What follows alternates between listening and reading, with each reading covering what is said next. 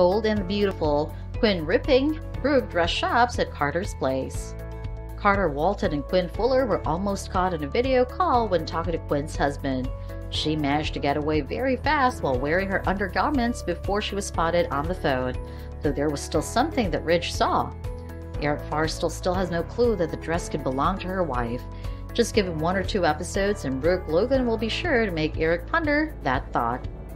Coming to Forrester Creations, Ridge is quite confused about what Brooke's plan is. Brooke claims that she wasn't after Steffi's position at the company, but viewers see it the other way. In fact, a Soap Dirt article about them being CEO also proves otherwise.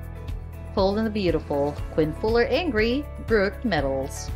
According to the Bold and the Beautiful spoilers, nobody can keep a good detective down. The same thing goes for a nosy woman. Bold and the Beautiful viewers know that Brooke Logan spread herself like a virus when she's ready to take Quinn down. Brooke will never see the dress that was draped over Carter's couch. The spoilers claim that Brooke will soon show up at Carter's doorstep. She will then pretend to come with words of friendship. Or maybe she may warn Carter that Eric was very serious, though we know that Brooke will go there with the intention of getting him to confess.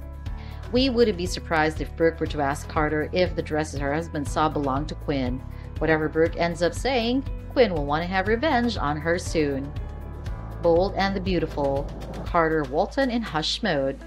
This time around, Brooke's mission was to protect Carter from Quinn Fuller's clutches. Carter may be polite towards her and it's unlikely they would say something to her.